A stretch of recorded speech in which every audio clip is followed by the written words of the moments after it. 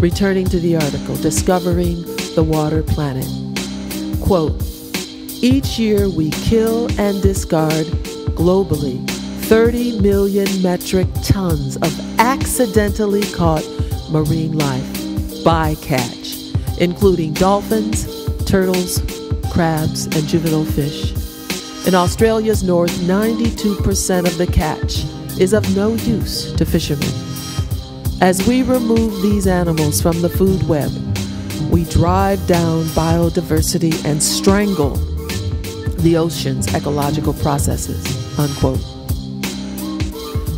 30 million metric tons is simply thrown away because it's not marketable. They can't make money off of it. Now think if we ended work, ended this notion of our energy and the Earth's is a commodity.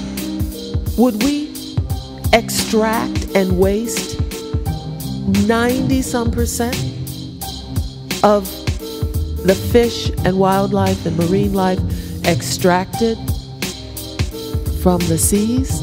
Of course not. We wouldn't want to waste our time. We wouldn't want to destroy our lives. We have better things to do if we have freedom, i.e. leisure. The waste of a system to keep us enchained is mind-boggling.